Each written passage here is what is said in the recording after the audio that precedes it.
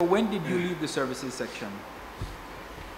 It was after the 2012 general elections. I am not sure of the date. It would be somewhere around May or June. So during that 2012 period of elections, you were still in the services section? Services section. And in that section, you were still accepting visa applications? Yes, sir. So when the Auditor General notes that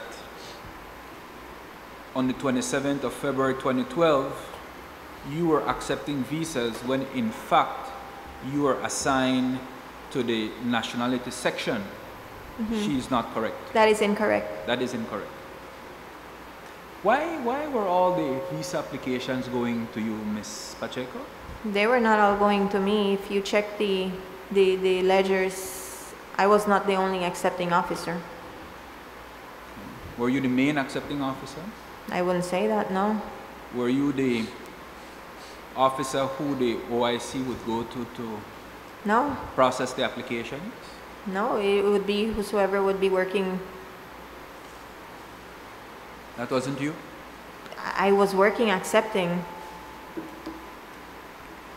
You know, Ms. Pacheco, I find it curious that your name is called more than anybody else in these reports.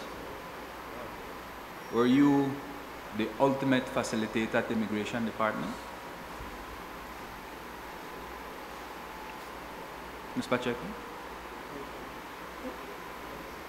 No. You are not? No.